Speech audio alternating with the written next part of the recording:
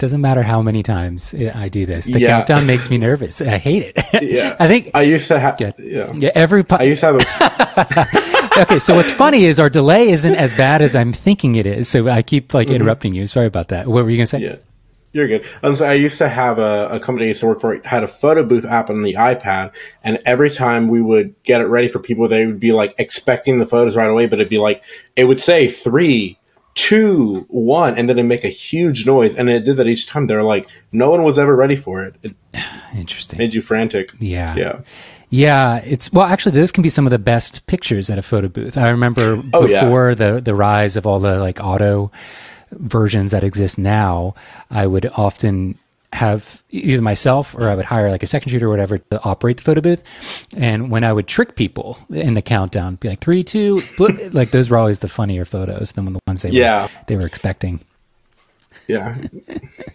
So you said you do a lot of live streaming yourself. Anything in particular? Anything? Yeah. So I work for a church, and so we live stream all the time. So I'm always fixing broken stream codes and dealing with Facebook crashing at the worst times. Or like last week, YouTube was down for no reason for I saw that. 6 hours. Yeah. I'm starting to wonder what's going on. That Apple also had some sort of internet related outage. It seemed to be where it was, for whatever reason, slowing everybody's actual OS down. It was trying to phone home to do some kind of something, and it couldn't. It was breaking the actual OS, which I thought was very bizarre. Yeah, I thought it was because everyone was trying to download Big Sur, but I mean, yeah, even my phone was slowed down for a while. Yeah, it was probably something related to that. I am waiting for the day that something finally legit takes out like the internet for an hour. And everybody, like the entirety. I mean, there's enough redundancy that I don't think that could ever happen unless like an EMP. Yeah. You know, are you ever worried about an EMP taking out all electronics in like a region? Yeah, I mean, I live in pretty close to Austin, so I mean, if anyone, someone would probably make a dirty EMP in their backyard down here.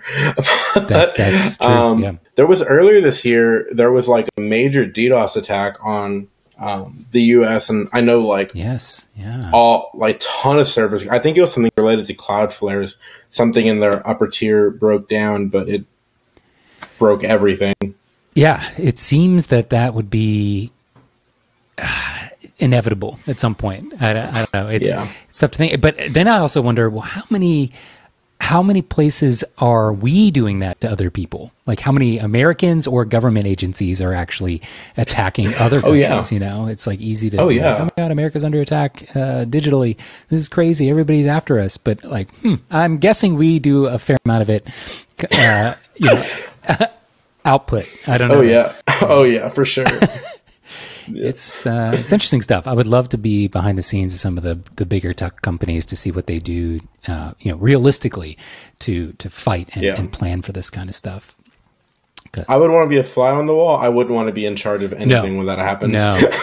No. Yeah. Enough accidental things happen that, you know, there are like security holes that are bound to be exploited at some point. Are you really into like tech or live streaming, or did you just kind of know it better than everybody else at your church, so that's your job now?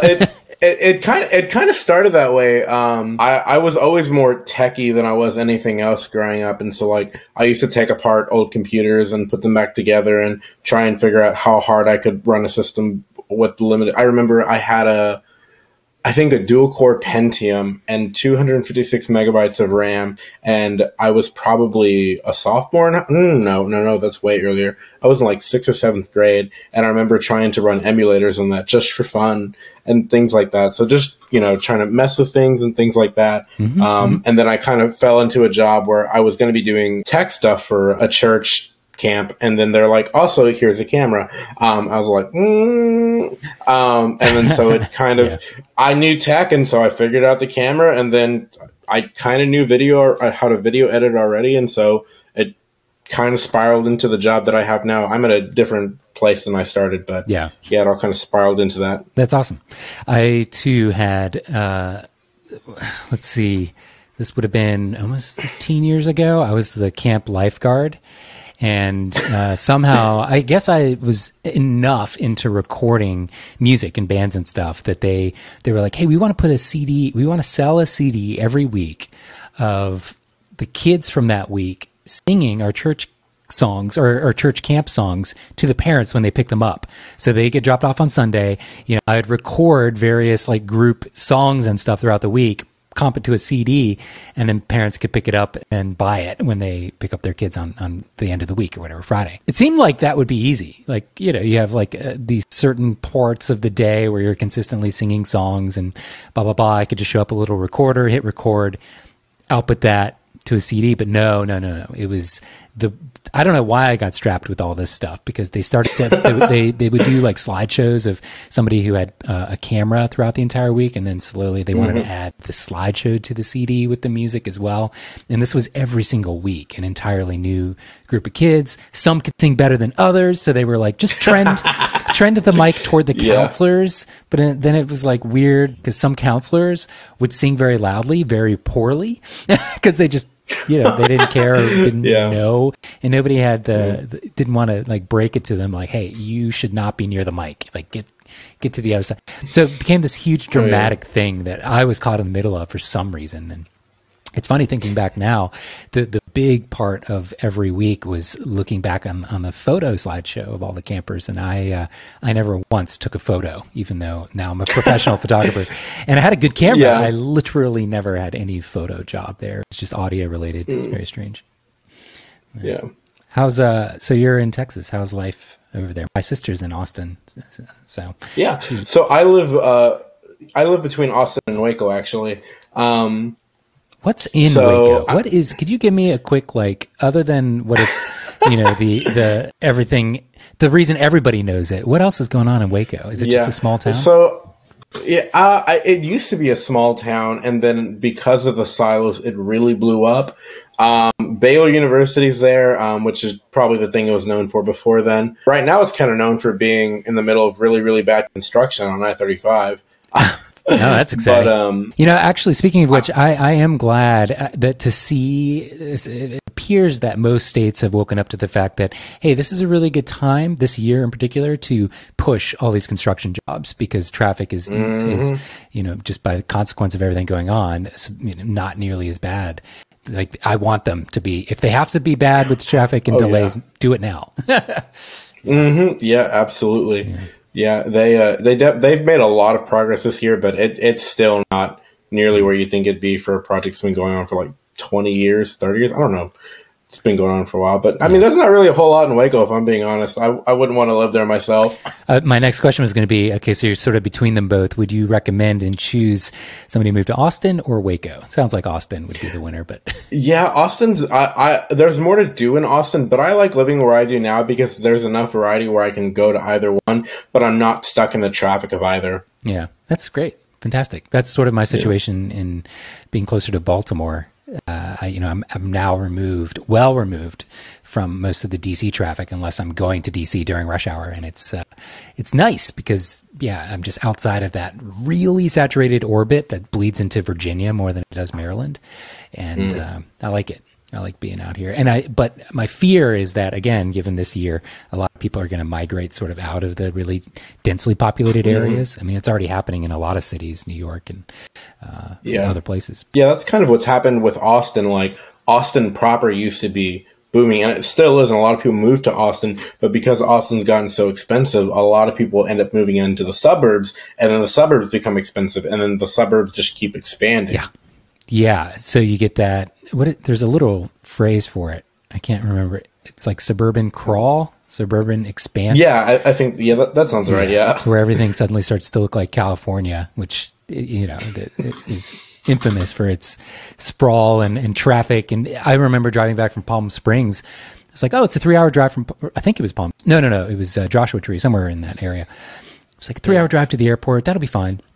And thankfully, I left like 7 hours before my flight because it was like morning rush hour driving into the city, and it was the worst thing I've ever experienced in my life. I was like, I can't believe. So I must have entered like the very tail end of because I was coming from the desert, the very tail end of what would be like a daily rush hour commute. And it was just the most miserable thing. I can see why Tesla was a company started there, because people just want to hit autopilot and check out and not have to think about just being in like 8 lanes of highway bumper to bumper traffic. Have you been actively shooting this year? Have you been busy with photography as well? Or what's your what are your days filled with? Yeah. So, wedding photography is kind of a side hustle for me because I'm in school right now. Oh, nice. It's kind of a church job is my 9 to 5, and the weddings pay for everything else kind of deal. And so I've actually had, I only had 1 wedding postponed this year. I only had 6 on the books for this year, but I've second shot probably like 10 or 12 weddings this year. Oh, wow. Yeah, we have, a lot of people got their schedules pushed back later into the year, and I didn't have but 1 or 2 weddings this fall. And I've already finished those, and so most of my fall was open, and so people have gotten sick or things changed last minute. So I'm just kind of centrally located, and weekends just kind of work for me. So I'm pretty flexible in area. But yeah, I've been shooting, all things considered, quite a bit. But then also being in college, I've done several senior sessions, but not much right home out there. Cool. Okay. Yeah, I don't know that I've ever done a senior session. I should look into that. I think it's a very regional trend. It's particularly more popular in the South. Sort of Texas would fall into that for sure. Yeah. But not really a thing here. I've also never marketed for it, but it's been a weird year. I would say I'm very similar in like some points, some weeks I've been like busier than I ever imagined, and then other points I'm like, I don't know when I'm going to work next. And this is crazy. Yeah. But I'm really surprised people would still bother with a second shooter, just with trending smaller, at least around my neck of the woods, smaller group sizes. And I actively dissuade from second shooters to begin with, so maybe that's just my experience with it. But they definitely, like, late spring to midsummer, the weddings I was doing got a lot smaller. The numbers started to pick back up a little bit more. They're definitely not at the size they used to be, but venues opened back up to 50, 60% capacity, and people were like, well, I'm dang sure going to have my wedding now then. And so gotcha. Yeah. People were trying to take advantage of that small little window in case things got back to where they are now. Cool. So weddings, it's your side hustle, huh? What are you going to school for? Mm-hmm. So I'm going for business. I'm studying finance right now. Super smart. Back when I was in college, I literally didn't understand what a MBA or even just like a major in business was. It's like, that's math, that's numbers. I mean, of course, I was computer science, which is hilarious because that's a lot of math. But it was like math in a way that I wasn't interested. And if I could choose any degree or track now, looking back, I 100% would have chosen business, because I didn't realize at the time how many different opportunities that affords you. You're not, you can pick a niche or whatever, a focus, but like you said, maybe finance would be considered that, but like you really can do so much with that. Make that choice in a heartbeat at this point. But yeah. Do you think you'll do weddings? Do you want to do them full time as a photographer, or would you prefer to? I would like to continue doing it on the side. I like my current 9 to 5, and it's a nice steady paycheck, and I don't think I'm disciplined enough to do weddings full time. Yeah. I don't really market myself or do a whole lot of advertising. It's just kind of word of mouth and that whole kind of deal. That's how it starts, man. That's how it starts. I mean, at least me and most of the other actual people that I know in this area, like personal friends and stuff, that it starts word of mouth, and then you're like, holy crap, I need to quit my job. Hopefully, if your work is good. Yeah. Oh yeah. I'd definitely be down for like a season here, a season there, like in between jobs to fall back on it. I like my 9 to 5, because my 9 to 5 right now is super flexible. I do a lot of video work for them. Cool.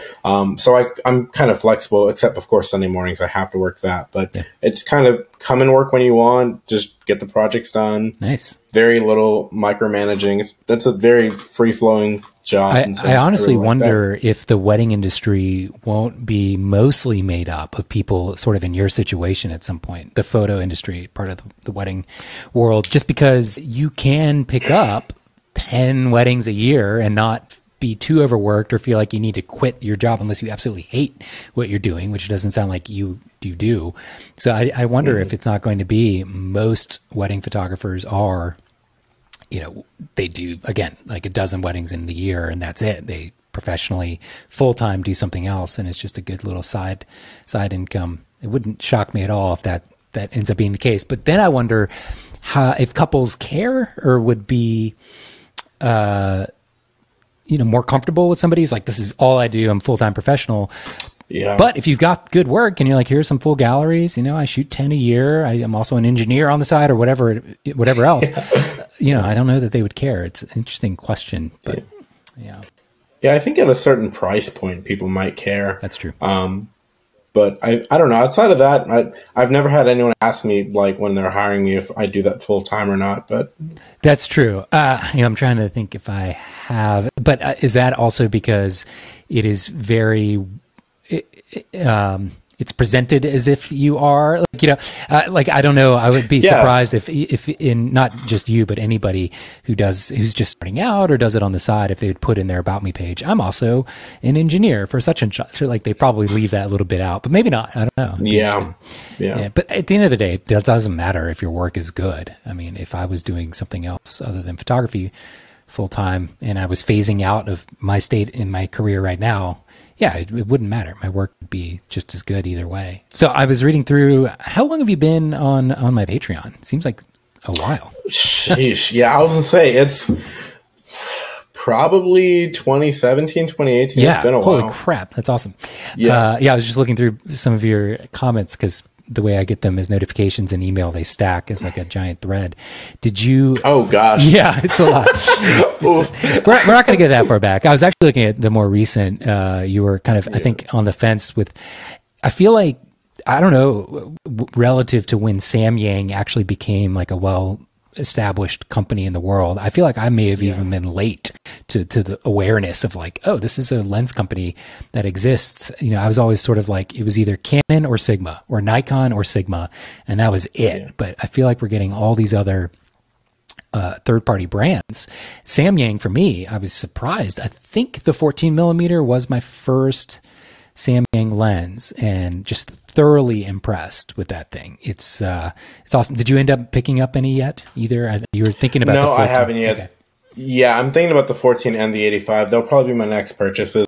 I'm just going to wait for the new year to start because that's when my weddings start back up. Okay, gotcha. The plan is to upgrade to dual R6s, but we'll see. But yeah, I knew about Samyang or Rokinon as I knew them as a brand. I used to be really a hobbyist, like wide field astrophotographer. So I love doing nightscapes and things like that. Eventually I want to get like my own rig and like start doing deep space stuff, but that's another side hobby for another time. They're really well known in that sector because they make super affordable manual focus primes. So like they have a 24-1.4 for the EF for like 300, 400, and it's really, really sharp and really, it just does well on the edges for coma and things like that. So that's how I found out about them, but I didn't know they made manual focus lenses. I'm actually on my Tamron 35 for my webcam right now. Oh, okay. Yeah, it looks really good. I've been so lazy. I just can't bring myself to set up a webcam that's higher quality than my iMac camera, iMac Pro camera. Oh, I completely understand. I wasn't either, and then Canon dropped their EOS webcam software 2 days ago, and I was like, well, I got a USB-C to USB-A cable, might as well try it, and it worked, so... Yeah. It's good. It's good for sure. One thing that I'm very confused about with Rokinon versus Samyang. Samyang is the company, right? And is it accurate that Rokinon lenses are exactly the same, just with a different label on them, or are they subtly different? Yeah. Okay. Weird. Yeah, I think that my understanding is they're all just rebranded as Samyang, Bauer, Rokinon. What is up with that? That's also happening with Godox and Flashpoint and all these other branded flashes. Yeah.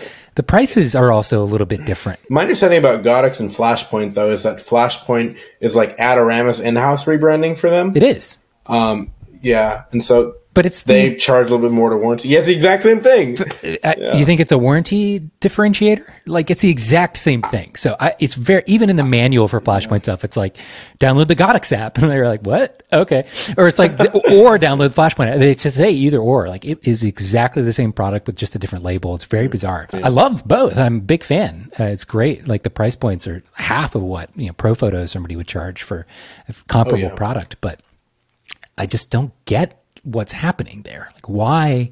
Yeah. It's, I guess, cool for Adorama to be like, hey, yeah, this is our brand of Flash, but why? I just don't get, because they also sell Goddix stuff. Yeah, it doesn't make a whole lot of sense.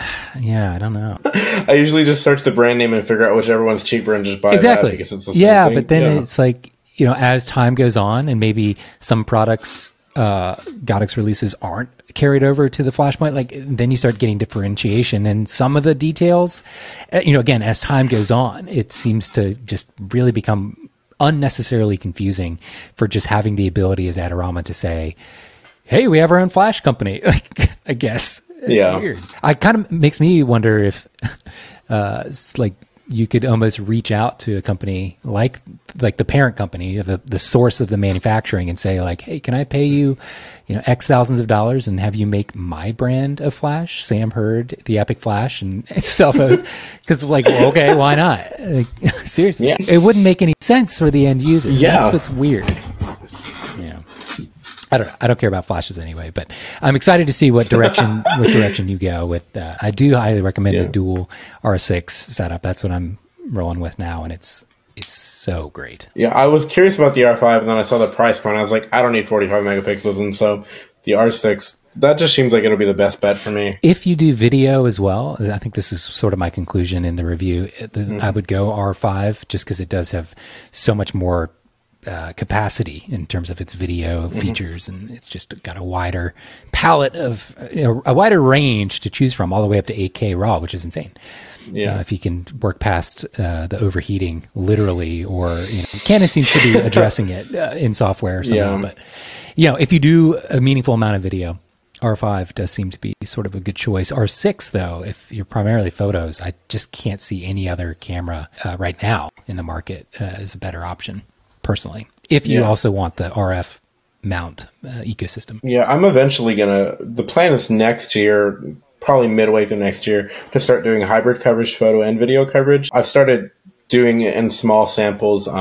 There's a photographer that I second shoot for in San Antonio that I've partnered with her. If she books me as a second shooter, and someone books her as well for a video package, I'll do the video package for them as well. So like I'm doing in small samples, but not enough to justify the R5, and I just don't want to deal with the potential of overheating on a wedding day. That's the other thing. With the wedding day, if it's primarily wedding videography, I still like the R5 is a huge question mark, because it is such it doesn't do well under that duration of shooting. It seems like you need a couple of them just as backup. And it's insane. I didn't hear, like, your review is the only one that I saw from everyone that even talked about like how bad the battery life was, even in just still mode. I didn't see anyone else mention that, and that was what really pushed me away from the idea of the R5.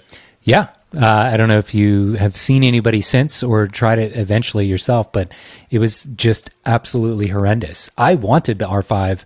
The R6 was totally kind of off my radar. I thought it was an afterthought just to scoop up like a lower price point in the market from Canon, and that they were going to artificially, hinder it in a way that just would not even come close to appealing to professionals. But the R5, man, that battery life was just absolutely horrendous. Again, they have pushed some firmware updates. Maybe I was also using an incredibly fast, the 8K RAW capable CF Express card. So maybe that was creating something to do with some load on the battery that, I don't know. Oh, you got a little train going by you. Yeah, it's going to get real loud in a second. I live like a stone's throw away from train tracks. That's cool. Apologies, but yeah. How does that affect your life? Is that through the night? Really, it is. If I'm already if I'm asleep, it won't wake me up. But if I'm trying to go to sleep, it'll get a little bit much. But I'm like right down the road from my university, and so our dorms are right beside it too. So I've gotten used to it over the last 2 years. Oh my gosh, yeah. Listen to that thing. We'll give it a second. Yeah. It's insanely loud, and even in this room, it's not isolated, obviously, but it's it's not as loud as being downstairs, where there's just like tile everywhere. Because upstairs there's carpet and stuff, so it pads it a little bit. But downstairs it can be deafening. It sounds like they're just messing with you. There's no consistency to it. They're just like randomly. There must be a crosswalk or something around, but. Yeah, it's okay. I've been there. I also used to live near a train track about a year. And I was like, nope, I'm out of here, because I was trying to record music. It's like it's the most frustrating thing in the world. Now I'm dealing with the opposite problem in my neighborhood. Again, a consequence of this year in COVID. It seems like I am now surrounded by dogs that people bought because of having to stay at home, and they wanted to adopt a puppy because of their kids and stuff. And now all these dogs are being let into their backyards, and they're like communicating with one another, barking back and forth. And it's like, it's just the most frustrating thing. I grew up with a ton of Chihuahuas, so typical Hispanic, but like, I'm over them. I'm so over them. Did you? Yeah, we have. You grew up in that area specifically? Sorry if you're. Yeah, so I grew up in the San Antonio area. So I did that, but we ended up getting a cat about a month and a half ago. Not because of COVID, it just kind of happened. I'd been wanting a cat for a while since I moved out from home a few years ago. And just hadn't happened, and then all of a sudden, one weekend, it happened. Yeah, that's awesome. Cats are easy. They're the best. They really kind of run themselves, which I love. I knew I liked you, Sam. Yeah. Yeah, as long as, I mean, my cat isn't at all like cuddly. Like it is an exceptionally rare thing if she even comes to my lap to like be pet. So I could go for a cuddlier cat, but that's okay. She's my cat has two stages. She's either a crackhead running all over everywhere, not giving you space, or she wants to curl up with you for 5 hours. There is not really an in between. So what do you tend to do? You have like any photo groups or people that you connect with in your local market? As far as, I guess you mentioned you shoot alongside kind of primary photographers. Are there any sort of, I guess now it's sort of a unique problem. People aren't like meeting up in groups, I'd assume, no workshops or anything like that. Yeah. But is the community there kind of supportive of one another as far as the photography side goes? Yeah, so there's a lot of creative communities in Waco and Austin, especially with like rising tide groups and things like that. I'm not a part of most of those, but I did some online education through some photographers named Amy and Jordan, and they light and airy photographers. How my style started out, but I'm not there anymore. But that's a good man right there.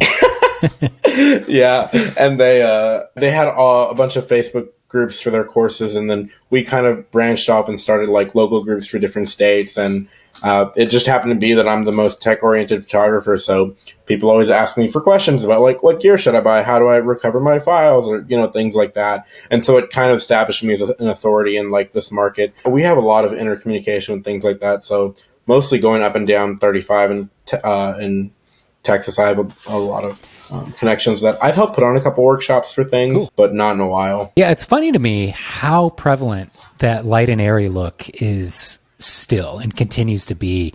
It's just it's a great look. Like there's nothing wrong with it. And, there's clearly a demand for it from the client side of things, but I'm just shocked at how many photographers are battling it out in that space. It seems like you would see more of a push, every 2 or 3 years into other looks. I mean, I guess you get like the dark and moody, which is the polar opposite of that, but there's like nothing in between really, other than what I think I'm trying to push and a few other photographers, but it's such the rarity.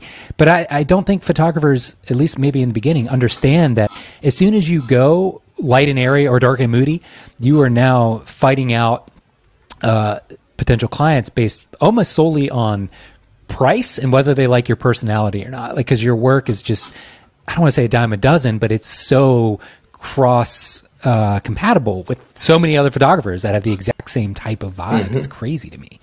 And I think legitimately, if clients were aware of the vast array of what could be an edit on a photo, they would choose, I don't know, other things more often. But anyway, I could rant all day long about light and airy, but it all stems from, I think, the film days of shooting and the different film stocks that, Jose Villa and such sort of set as the trend that really kicked things off in like 2008, something like that, 2007 maybe. Yeah. But I just can't believe how long it stuck around. And I guess Rising Tide, though, if I'm remembering correctly, is there like a founder of that organization? Is there a name? I thought it was Justin and Mary Morantz, but I think they may just be one of the more like prominent voices in that group. I'm not 100% sure. Okay. Yeah, I've heard the name Natalie Frank, who's local to my market. Yeah. But then I also hear her name in other places, and I'm starting to become more and more convinced that people, and I don't know what's accurate or not, so I'm just pure guesswork here because I'm not active in any of these groups either. I'm starting to think that people just do become really, really prominent in certain groups, and then somehow after given enough time, people just think that they are one of the originating founders or whatever, even if they are or aren't. I'm curious how often the actual person that started an idea or an organization actually gets separated enough that they're no longer even relevant and just nobody cares or realizes. I'm sure that happens all the time. Yeah. But. Yeah, like when I first discovered prisming, I didn't know that it was you. I was just looking for other, ways to do it photos, and then I'm so grateful for Google and the fact that my Google does seem to value highly in terms of SEO age first more than anything, depending on the topic and what it is. But the fact that I was able to get a blog post written about it back in like 2011 or whatever means in theory I should almost always be like top of the cast there when you get search results back. But that's only if you go hunting for more details about prisming. In general, so enough companies now have launched like Prism add-on products and stuff like that it's very disconnected from me. And a lot of people way more established and famous than me are kind of known for it simply because they have a larger audience. And that's fine. I mean, that's bound to happen with any idea.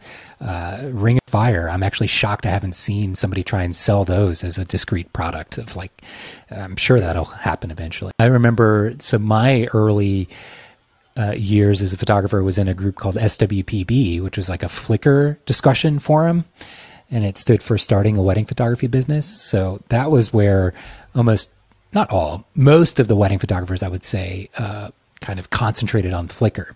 And this one particular group had, just a really great, I use the word curated, but it's not like there was a moderator saying who could or couldn't enter, but it was just a good collection of broad range of styles of people just starting out in the wedding industry. I remember like typing some comment or starting a thread about prisming, and people were like, yeah, I've never seen that. It's interesting. You should write a blog post about it. And I'm, again, really grateful that I did as early as I did, because it took a while, but now it's like I can't not see a reel or a TikTok without a freaking prism in it. That's also probably the algorithm probably slants toward me in a weird way, but I'm just like, geez. Yeah. Even me though, it's not like I think I more or less named it and established the specific size and shape being the prism that I use. But there's a book actually from the 70s called Prismatics. And there's a photographer, I forgot his actual name, but he published this beautiful book that I own. I bought it. Somebody sent it to me after reading about prisming. And I was like, oh, this is amazing. The guy actually had custom designed using a lens manufacturer in Germany. It was this element that could sit on top of any normal camera lens, and then it had a crank on it, and you could spin it, and it would have all these prism sort of glass elements within it that would completely randomize the look. So there was, which was really exciting because he would always get something new every time he use it. But that was his take on using prism-esque tools. But he literally somehow was able to get a lens manufacturer in Germany. And what's really neat, in the back of the book, there are schematics to have the lens made. I was like, I really want to, like, he just included them in for whatever reason after the index.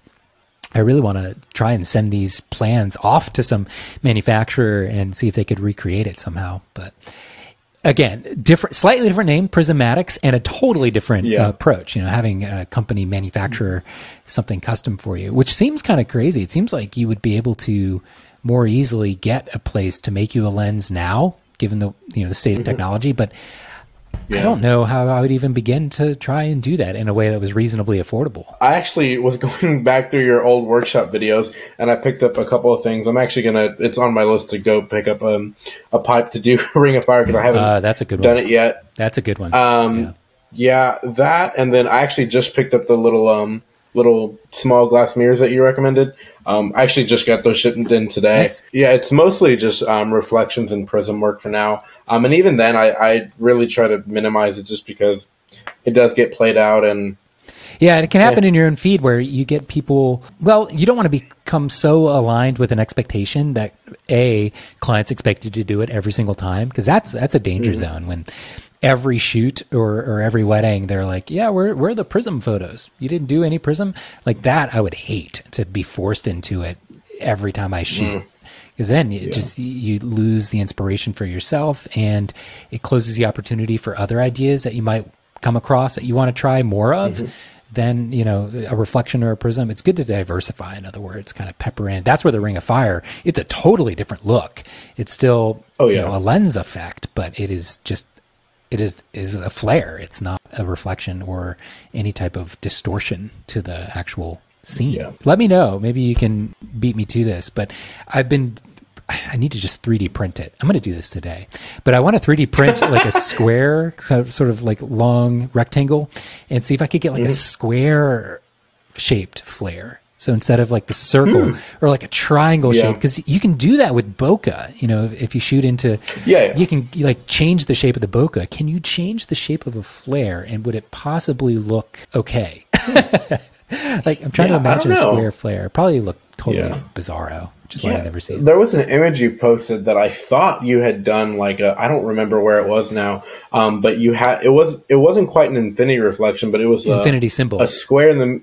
Or go ahead. It was like a square in the middle of the frame, and the couple was there, and they were reflected on 4 sides. And I thought you had done something like that with like 4 mirrors put together, but it didn't like encompass the whole frame. So I was like, I couldn't figure out what was happening there. So I thought about not quite Ring of Fire, but in other ways, I was like, well, what happens if you do, with the little mirrors? What if you do more than 3? Yeah, it's an interesting thing to play around with, but I think you can reach a point where it looks so unnatural and disconnected to what people's mental model of a photo is supposed to look like that it just doesn't work. But yeah, I'm trying to think. I can't imagine which photo specifically that was.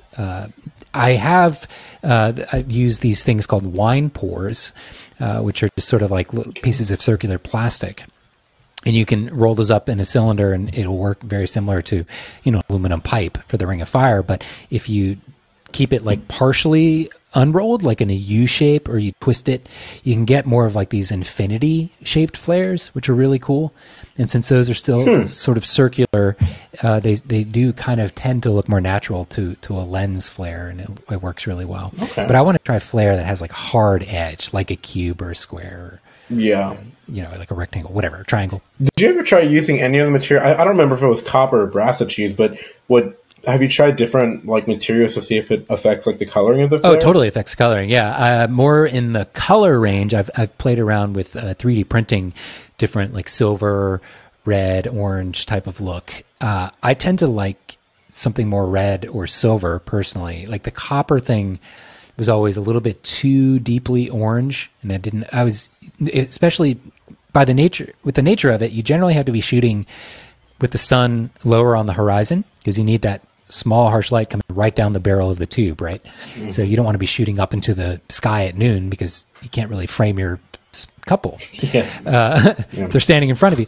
So by the nature of that, a lot of the flare tends to have a bit of an orangey, warm look anyway. So I like the silver so that it doesn't overwhelm the entire shot with orange. If I want to add to that later, I like that option, but I don't like that being printed into the raw file, like a super copper orange thing. But what would be really fun to play around with is multicolors. So it's easier to do it with light sources. And some of my first examples, I actually did get this to work. You have a singular color of the pipe, but maybe you have a multi-light source off in the distance, like a street lamp, of one temperature, and then a car light in another.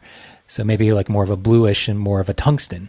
And if those 2 light sources are coming through the barrel of the tube, you can get one circular flare, but it'll actually split into 2 different colors naturally in camera, which is cool.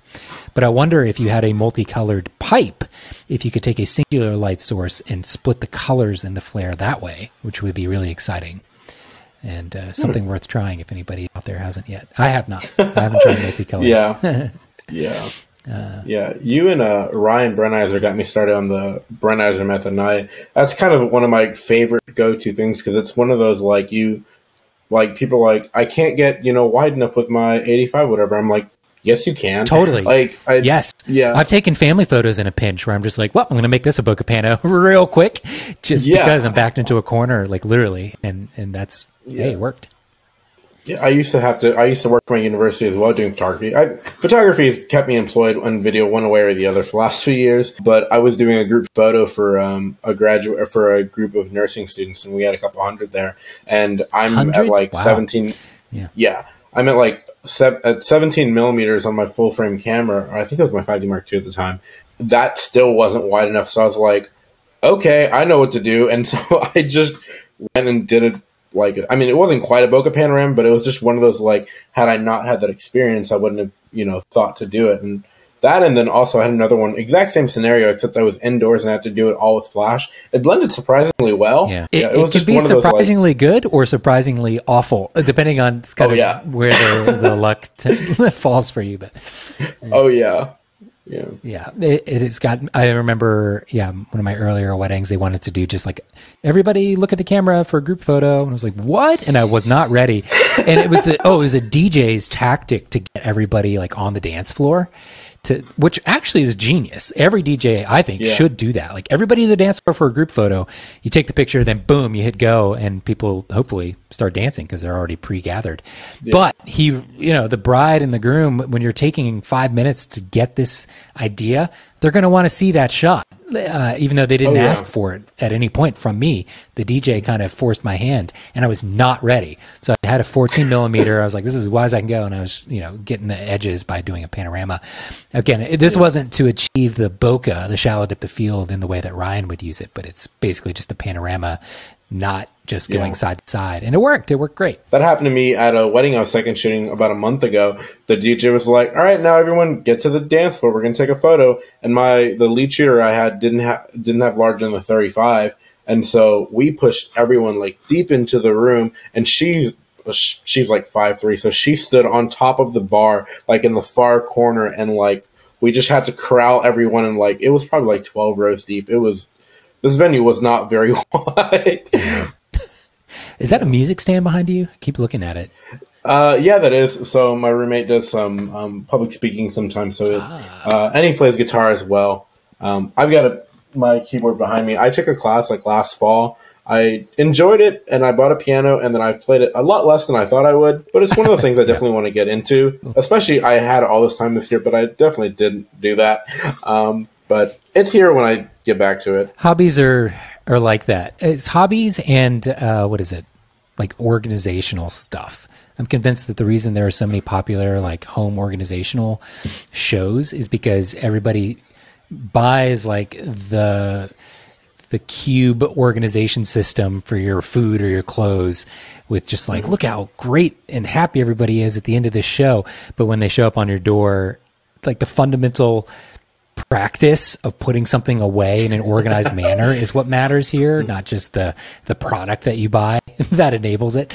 And same with hobbies. Yeah, keyboard or any musical thing, you really do need to force yourself to an hour a day, which is really hard to find time for. Surprisingly hard, just an hour, but it's just holy crap. Yeah, I can't do this. Or maybe you can if you really are committed, but Yeah, I have a daily reminder on my calendar, 8 a.m. to 9 a.m., keyboard practice. I've dismissed it every day for about 6 months now. Got to get on that. Or honestly, you should just get rid of the reminder, because I have a sneaking suspicion. I've been guilty of that as well with other things. And eventually I found that the weight of starting a day, or at least consistently at some point every day, getting the notification and then swiping it away, it was like I was failing, even though I wasn't. It just created this little bit of negative energy that was enough to, once you add that up over 6 months, that's a lot of weight. That's consistently, even if it lasts 30 seconds, man, I really should be doing that. And then you move on and get over with it. But over 6 months, that can really start to like eat at you. And if you have enough of those little things in your life, 3 or 4 notifications every day, that's just a negative sort of energy. So I tend to, after 3 or 4 weeks of being bad about maybe a diet goal that I had at some point, or some house project that I've been meaning to get to, I just get rid of it completely. And I just assume I'm done with it. Maybe I'll get back to it some other day. But if I had to kind of force myself to take a better control over my notifications in general, not just goals for hobbies or tasks that I wanted to get done, but all notifications. I really tried to take a more proactive stance with, mostly relating to social media this year, where it's just like, I'm muting everybody that I follow. I will only follow people that I actively remember that I want to see their work and keep up with them and see how they're doing. Yeah. And it's been a really freeing shift in my mindset this year. Yeah, I remember you posted that on Patreon. It was, I think you used like BlueStacks or something like that. Yeah, Murga. It's called Murga. It's still on my desktop. It's such a weird name. MURGA. It's a macro recorder. And then I would use BlueStacks as an Android emulator, and Murga would open up Instagram and then like basically automatically take my mouse, click in a certain predetermined location, and then go this series that would ultimately mute anybody that I followed in batch. So all 800 people I muted instead of me having to do that manually. If these social media companies really at all cared about anything, they would give you the ability to make batch changes like that. Like, I want to silence everybody. I want to start from scratch. But, without like totally upending the networks you've built out. Like, you don't want to unfollow everyone, but I want to mute everyone and start over. That would be great. But build those features out. I don't know why. Well, money is why, but yeah, they definitely have they know what they're after. Yeah, for sure.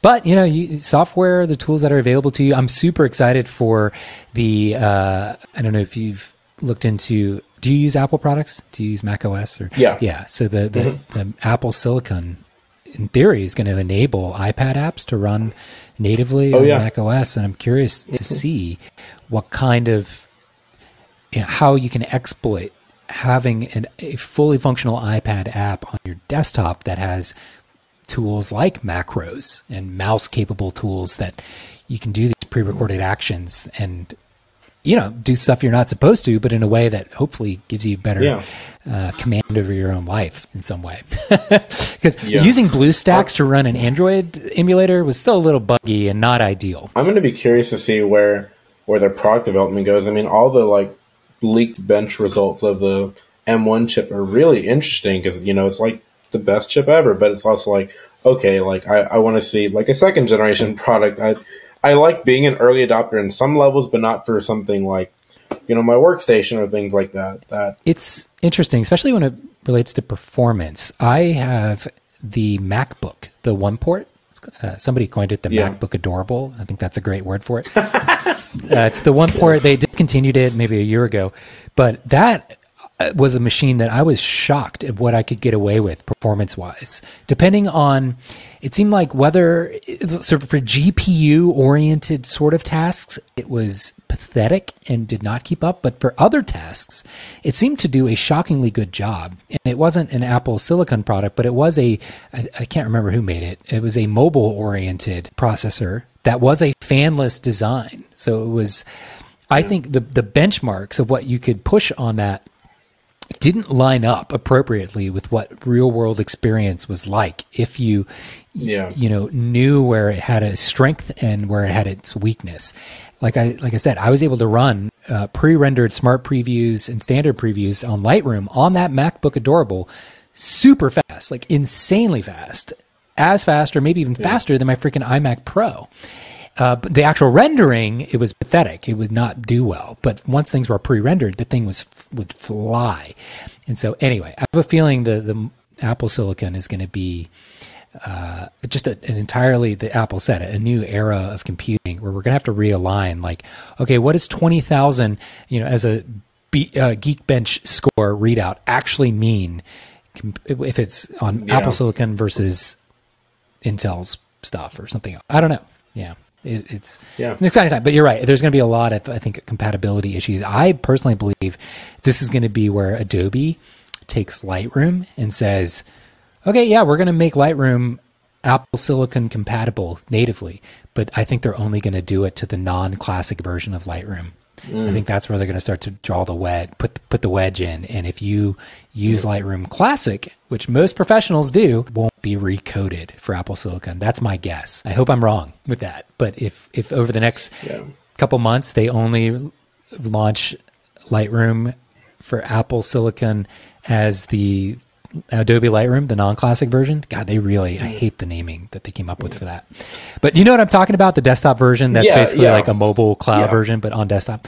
Yeah, it's like the mobile app. Yeah, so they released a statement saying that Lightroom CC will come out this year, but their plans are to do Photoshop in Classic next year. Thank God. Okay, so I did not see that note.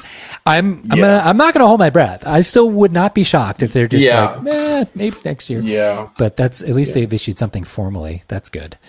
Oof. Yeah, I'm waiting for them to do something to signal we're going to let Classic die now. So I'm actually directing and producing a conference for Baylor right now.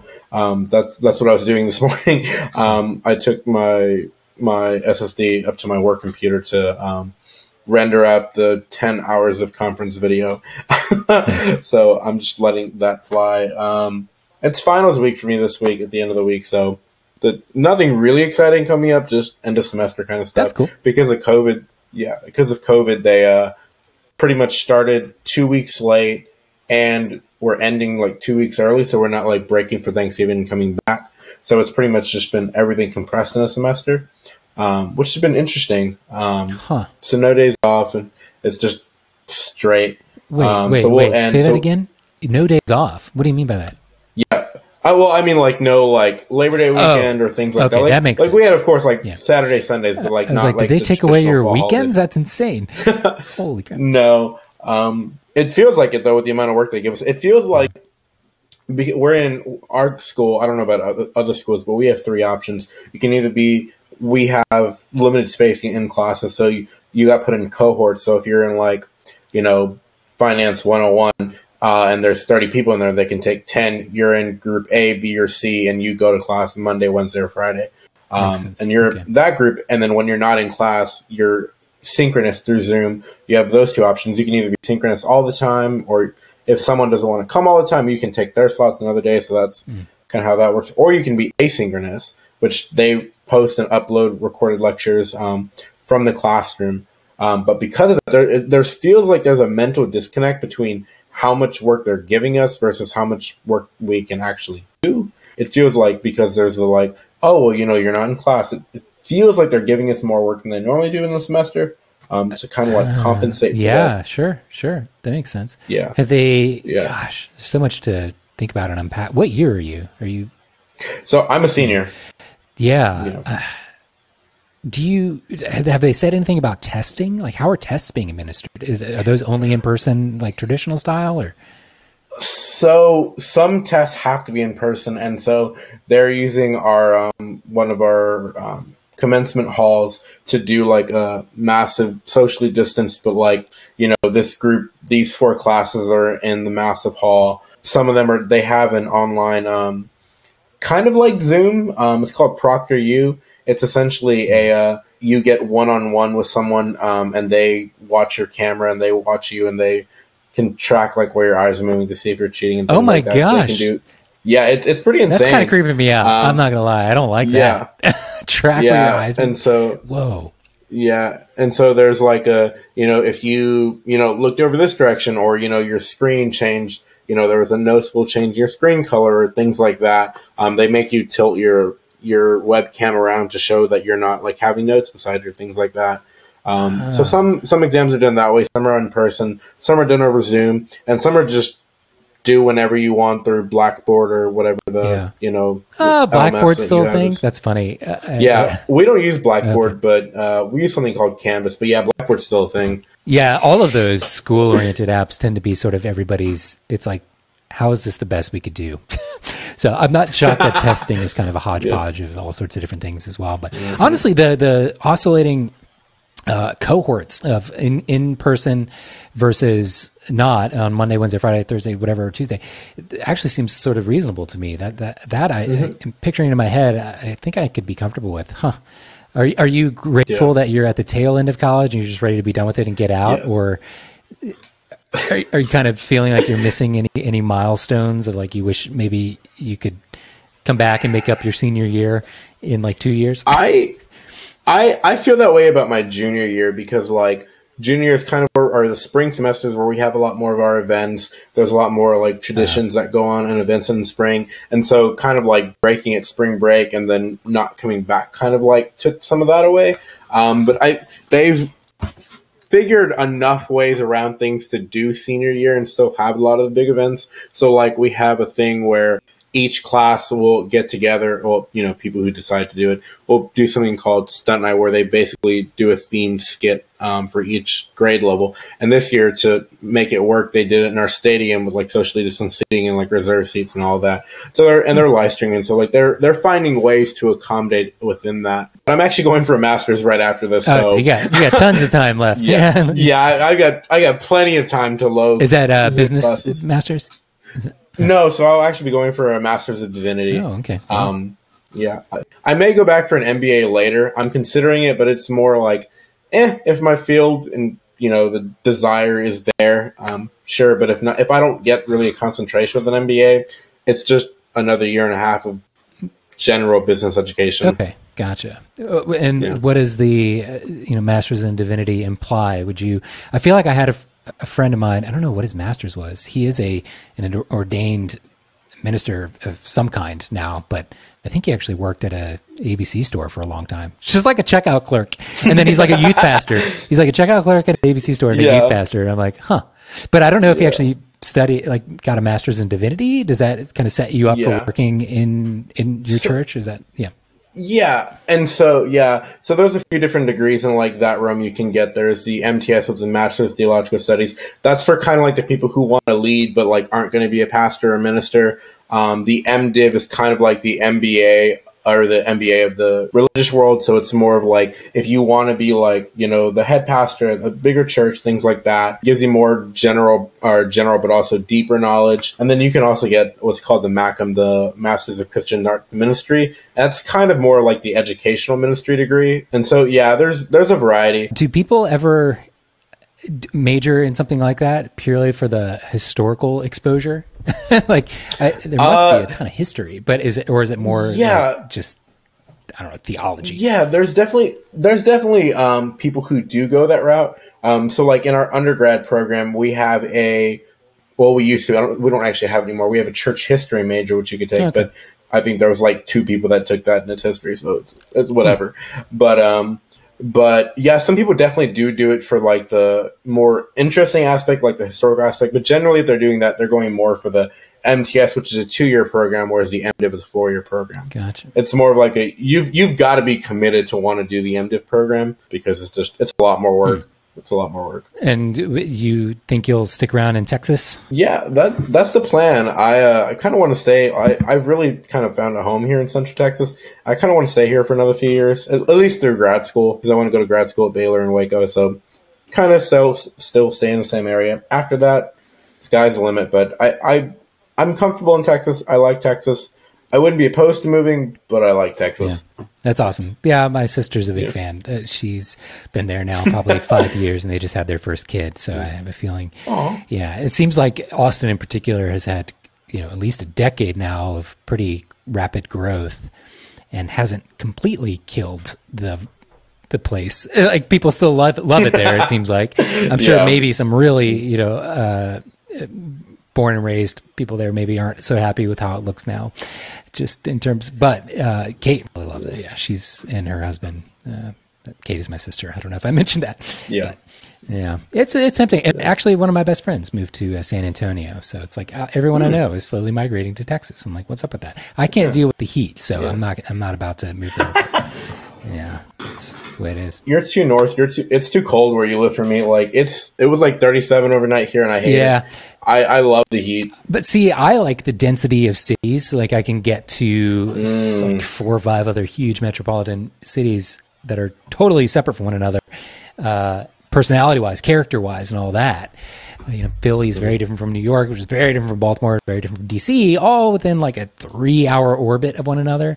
And I feel like, you know, Texas, other than San Antonio and Austin, sort of like not much else. Houston, which I never really, Houston was fine. I haven't spent enough time there.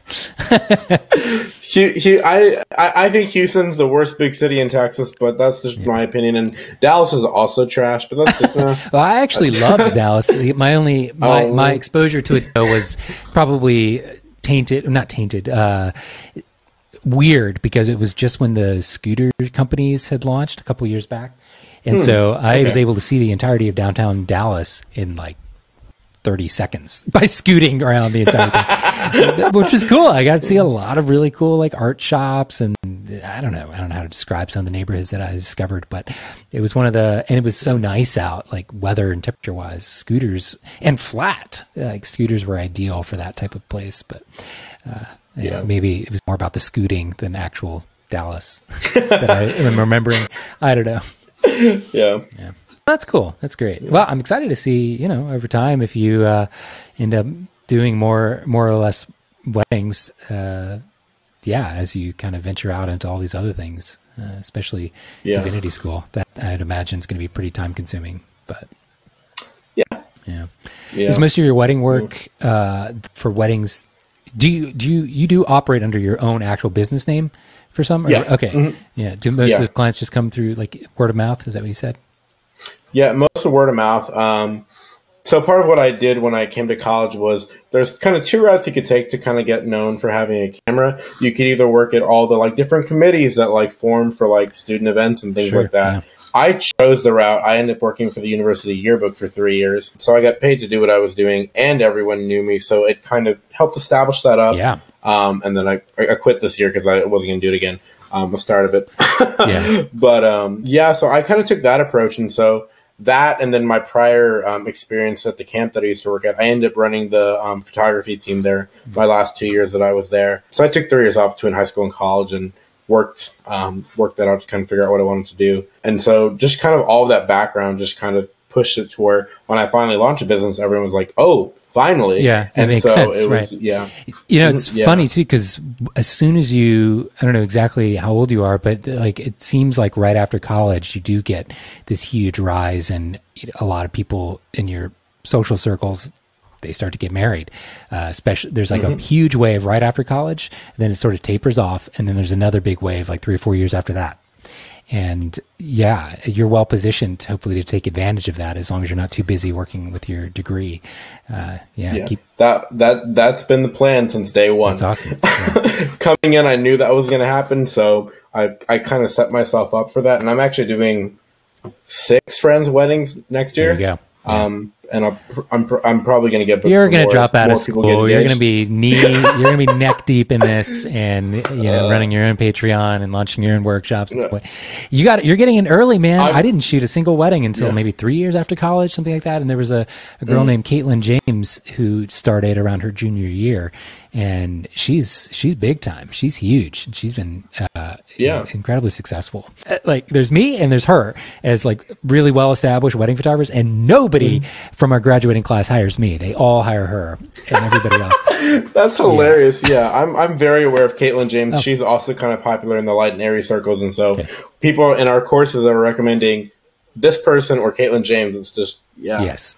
But I'm down. I want to see where like life takes me, and I'm open to doing this full time if that's the direction I end up going. I actually want to use some of my video skills to work with nonprofits because a lot of I've been doing some work for my church. Like we partner with a lot of different people in the community, and so we're trying to help tell their stories so more people can hear about them. And one of them in our area is doing like urban farming in a local food desert where there's just not a lot of access to good quality vegetables and other things like that. And so they were actually going to get partnered with a company to do a documentary on their work because they're like becoming nationally known for some of their methods. But then when the company talked with them and they kind of like went back and forth, they were like, yeah, we can do a multi-year documentary for you. It's going to be $5 million. And it's like, nonprofit doesn't have that money. And so I obviously can't do something that scale, but like being able to come alongside like once a quarter or something like that, get updates and like helping tell stories and things like that is kind of where I also kind of want to help give back in a way. But yeah, I want to see where it all takes me.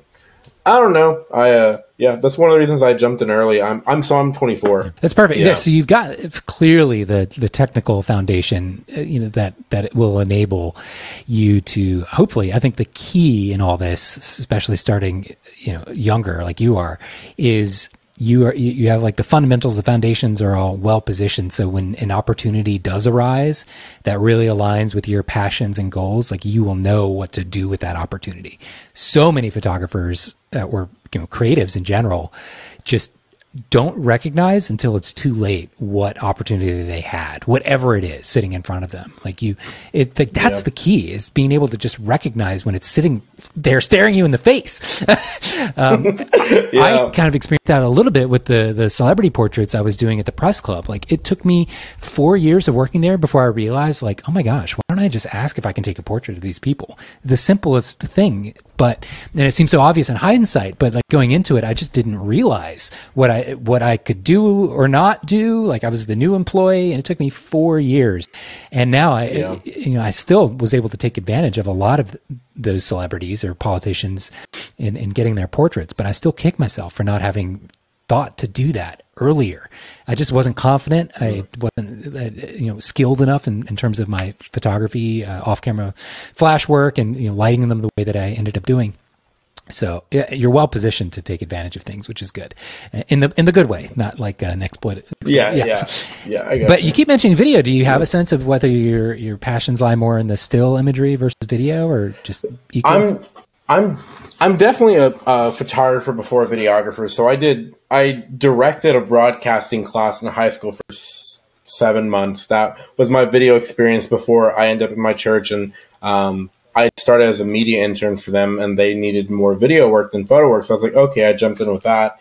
And then we had, like, within 2 weeks of me working there, we had a live stream station kind of set up in our sound booth, but they wanted to make it more like official. So they changed a couple rooms. They knocked the wall down. They built a live stream studio. And the goal was for me to watch the media director, do stuff for a few weeks and jump in and do some stuff here and there. But the first Sunday I was like, I've run a switcher before, I can do this. And so I just kind of fell into it. Now I run our video department, but I'm definitely photo before video, but it's just, especially with COVID this year, it's just been one of those things that I started offering more video services because live stream people need it. Yeah. People needed it. And I had the skills, and it doesn't take much. I was working with the photographer that I shoot in San Antonio. I was there telling her about wanting to do a video for weddings, and she was like, well, if you shoot some stuff for me and edit it for me, I'll pay you a little bit extra. And I was like, sure. I mean, I shot maybe 5 minutes during a portrait session or during the bride and groom photos, and I mean, I knocked that out in 13 minutes when I got back to my computer. Wow. It was all slow-mo. Yeah. I mean, it was all 60 FPS. Yeah. Those beauty shots. Yeah. I think in the wedding world, the videography can be commoditized in a way where you just are kind of following a template of a couple key shots, throw it together with some music, boom. I guess it kind of works the same way depending on how you do your photography. I don't do slideshows, so it wouldn't really work like that for me at all. But with video, it seems that's the reason why, at least in my market here, a lot of video studios exist where they're able to outsource to almost anybody who's got the equipment and reasonable knowledge on how to shoot it or how to, take shots. They can outsource the raw capture and then edit it into something amazing, almost no matter who's shooting. It's kind of crazy. Yeah. A lot of the work, heavy lifting, can be done in editing. And I feel like there is a fundamental disconnect in photos because you don't have the music to pull at your emotional strings. And when people are looking at their full gallery of 800 photos, they're not doing that to music. Maybe some people, not me.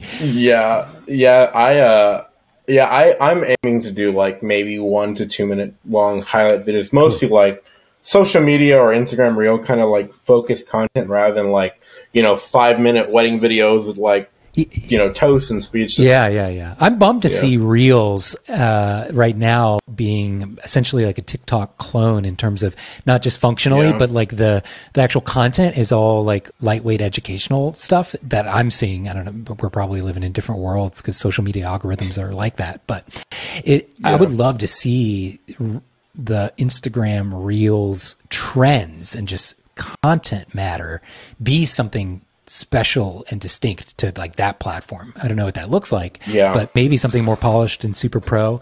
But right now it seems like everybody who gets decent interaction, it's like lightweight kind of BTS stuff, which is fine. It's cool. I mean, that's what I've also put out myself just to like play around. But the big thing for me as it relates to video is the audio component of it is such a wild card. And it is such I feel like a headache when you're trying to work on the day to like get batteries charged, get people mic'd up, not have a wind issue or a connection from the DJ music issue or whatever.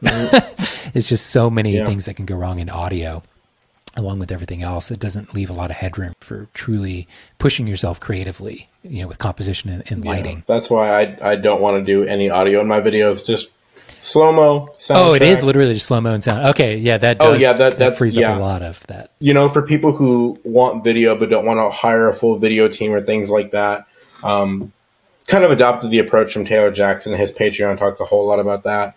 And it's just, shooting an extra 3 gigs at a wedding and increasing the pay already there. Because that's kind of where I'm at right now because I'm still younger in the industry and my connections aren't as deep and long. And the people that are hiring me are straight out of college students or things like that. I'm definitely pricing under my market for what I know my skills are worth, but I'm upselling it in a way to try and match what I could be getting. Yeah, that's a good approach. I'm working my way into that's a great approach. There's nothing wrong with that. I mean, it takes at least, I'd say, a solid 3 years of working healthy part-time, if not full-time, concurrent with everything else you do in your studies before, you can really have the established word-of-mouth audiences and all of that to charge, starting what you're upselling yourself up to now. But also every market's different. So, whatever Taylor Jackson does in Canada is going to be very different than what the reality is in Texas, I'm guessing. At the end of the day. And in terms of the financials, for sure. Well, I actually did want to ask, I have you were, I think, the only person that seemed to get exactly what I was laying out with signal flow. Did you have any questions for me, or did I explain it clearly enough? It's just technically weird that a lot of people wouldn't get it. I don't know. So I was trying to figure out the framework, and then I went back to the post right before that when you were still teasing signal flow, and you had the video come out when you were editing Federico. I don't remember his name. Federico, the Italian guy. When you were editing his images, and you said even if you don't have the DVLOP X profile, it'll blend against Adobe Color, and that was what made it click to me because I was thinking what if you don't have DVLOP? EOS webcam utility. Oh, negative review. I think your battery probably died. Yeah. Let me go get another battery. Yeah, that's cool. There you are. There we go. Hey, buddy. There you are. Oh my God, what were we even talking about? Something with signal flow and signal flow. Oh, shoot. You were saying blending with Adobe Color clicked, and then what else? I think knowing that I had messed around with your Instagram, what do you call them? The Instagram filters, and learning how to build a LUT for that. So knowing that that helped. Because I knew if I didn't know that, I wouldn't have understood the process of how your LUT was comparing back and forth. So that having played with that helped a whole lot. I think I need to get a graphic that has DVLOP X, all your other edits, basic panel, tone curve, all that, and then bit depth wedged in between there. Because that's, your battery or something. Oh, it's fine. This is going to be a podcast ultimately anyway, so it's fine. Yeah. I was going to say, I can can I switch to my other webcam? Oh, probably. Yeah, I think you should be able to. There should be an array of options at the bottom of the. There's this. Oh yeah. Okay, so it's clicked in your head. Any outside questions about it? Because it's actually going to be released for patrons pretty soon. I think maybe even tomorrow. I'm still waiting on the final stuff from from the develop guys? Gosh, outside questions. I guess mostly what I'm curious about is like the process of how you figure like the reinterpretation algorithm of like how you settled on, input X for output Y. Like that, yeah. I guess is what I can't wrap my mind around because mathematical expressions. It's mathematical expressions using raw footage from the R5 specifically in DaVinci Resolve. So there's a tab in DaVinci Resolve called Fusion, which I think is mostly used for really advanced like CG type work. Yeah. But you can input your own mathematical expressions and manipulate the data almost at like the pixel level through that. And I'm thinking about making a tutorial for it, but I don't think there's going to be anything reasonably shorter than a lot of hours to explain the actual. I'd be like, maybe I'll make a high level, this is how you can do it, but you're going to need to learn a lot in terms of like math and mathematical equations. But at the end of like math. Yeah, I really don't. But the thing is, you can take starting point equations and kind of like make adjustments from there, subtle adjustments, just playing around with the numbers and still get an interesting manipulation that is many layers underneath sort of what you could previously do. And then you can just capture that interpretation as a LUT and implement it anywhere. A LUT is just give me this value, I'm going to output this one relative to the standard that is the neutral 512 array of colors and tones. Anyway, so that's it. So it's still totally subjective. Like what I'm doing could still look crappy to somebody. It's not like, but it is a new look that is unique to what you were able to output before in Lightroom, which I'm incredibly happy with personally, like as a look that I've developed. But over the past year, it's moved a lot. Like the goalposts have developed as my eye has, as I've played with different outputs. And I have no doubt that even in months later, as I see other people edit with signal flow and make their own changes and output, I'll realize things that I'm not seeing in my own work right now, having just played with it myself, and even with me editing other people's work. But it is a fundamentally new way of editing that, you're right, really clicked for me personally back when I was playing around with Instagram's filters. And a lot of photographers, I think, or creative people in general, maybe get a little too apprehensive about the technical aspects of some new thing and don't appreciate that it will totally inform something later on.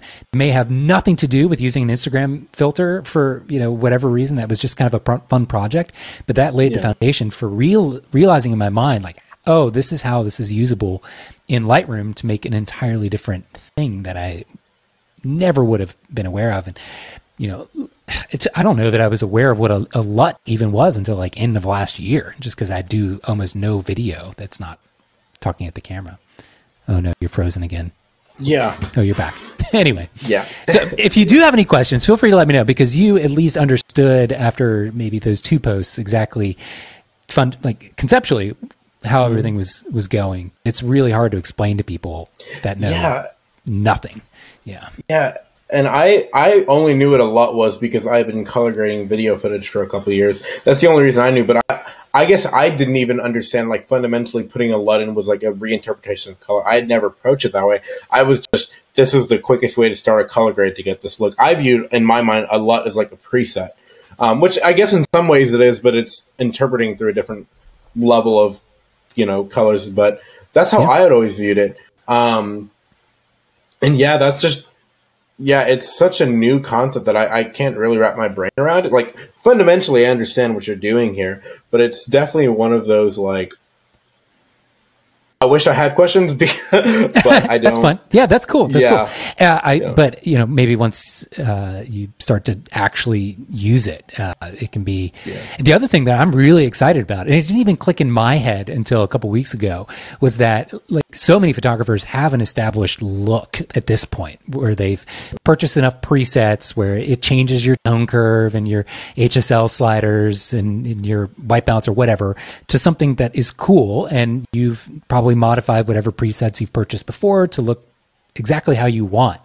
But what's neat is what I did in the Federica video.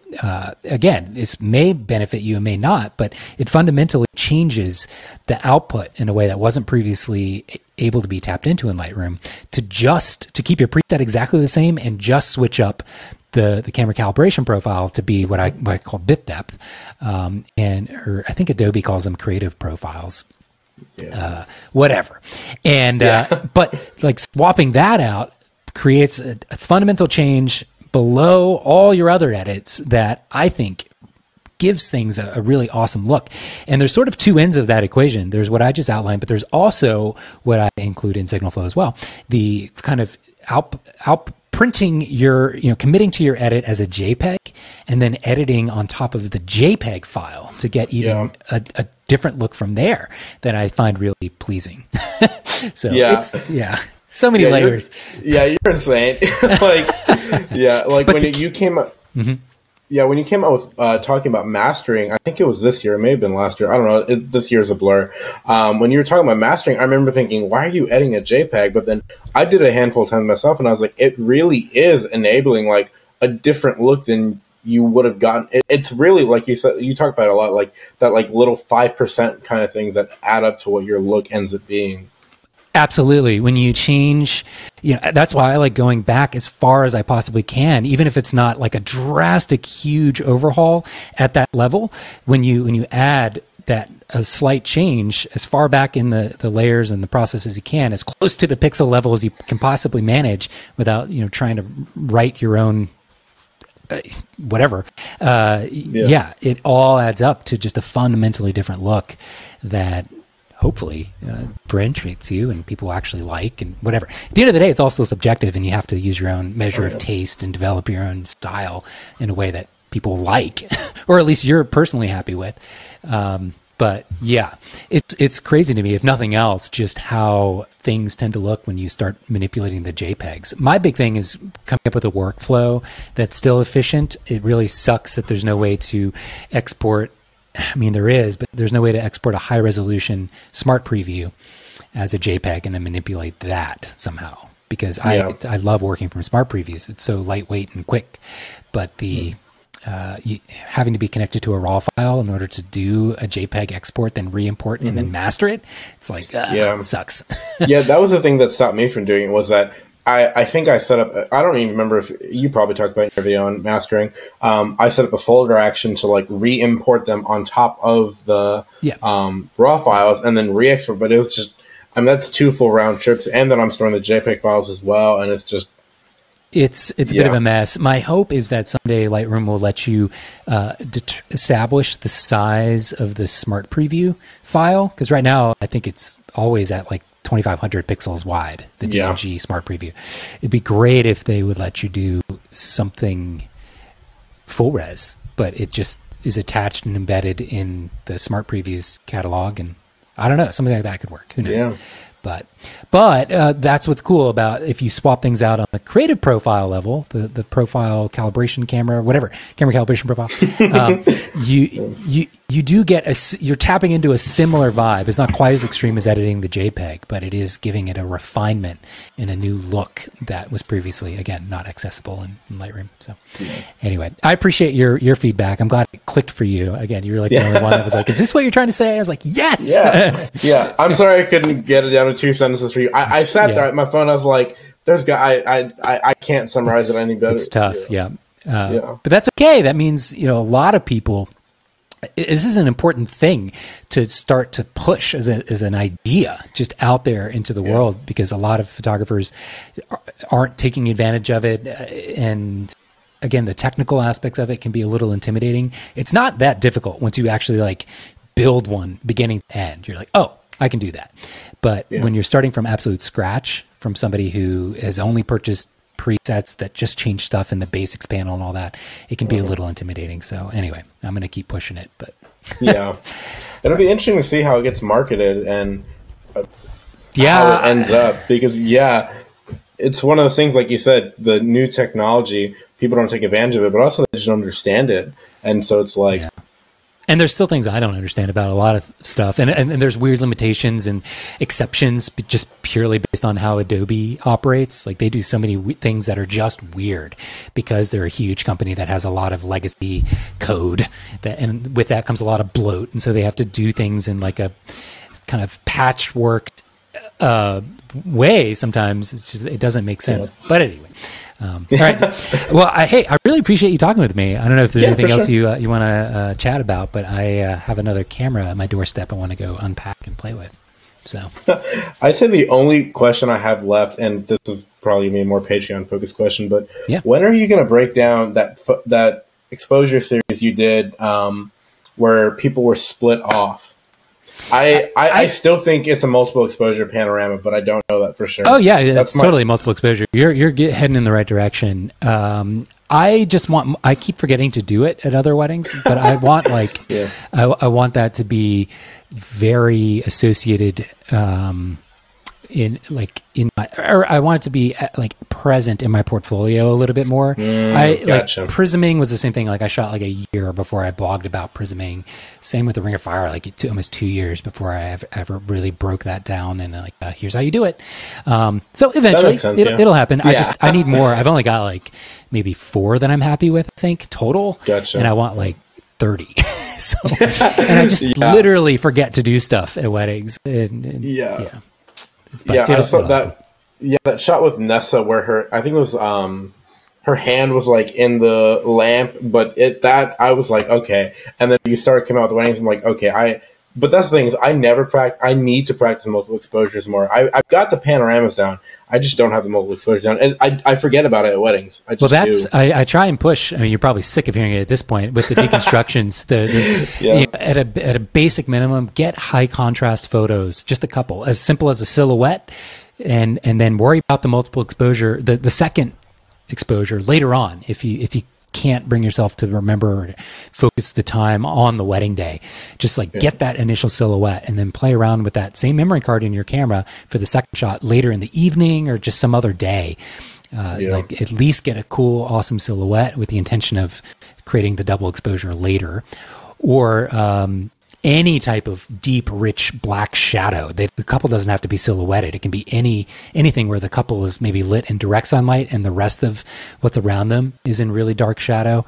That's ripe for opportunity to, with a second exposure, fill that in with some crazy anything. It can be a sense of geometry. Bokeh is often used, flare, whatever. But it makes a world of difference to go play that process out in camera mentally instead of just doing it in post using Photoshop or something, because I don't know, first of all, it's easier to edit. You get a more consistent edit working with the raw files. But anyway, so the answer is I don't know. I don't know when I'll post something, but it'll come eventually. What drew me to your multiple exposure work was there was this photo you posted. I was digging for like an hour last week trying to find the photo. It was the photo you took. It was not the day and night multiple exposure, but it was one like that where you had the slits with the couple in day and night. And I remember seeing that, I was like, I don't even know how this is possible. And then as I've gone through your Patreon more, I completely understand how it works now. It's just one of those. I saw that shot and I'm like, I have to do that. I have to. But I just not top of my mind. But I need to make more of a push to do that. Yeah, you'll get there. I'm excited to see. I'm getting even more warnings now from your connection. So this is probably a good time to sign off. Yeah, probably. I lost your face. Anyway, thank you so much for talking with you. What is your Instagram? Do you want to spell it out for people? I'll link it in the notes, but just so people have it. So my Instagram is Steven, Steven, Neaves, Neaves, Media, Media. You can follow me there. Awesome. Thanks, Steven. Appreciate it. Bye. Cool. Bye.